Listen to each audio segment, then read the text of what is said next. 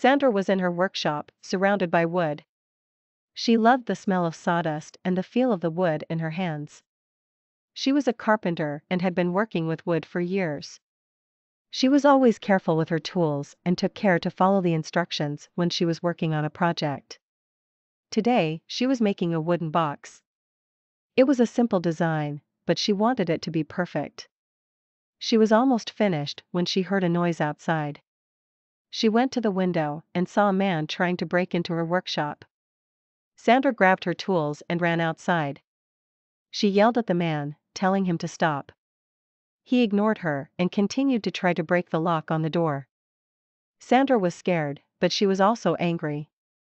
She charged at the man and hit him with her hammer. He fell to the ground and she hit him again. He cried out in pain and she hit him one more time. The man lay still on the ground. Sandra was shaking, but she had stopped him. She went back inside and called the police. She knew that her workshop was now a crime scene, but she was just glad that she was safe.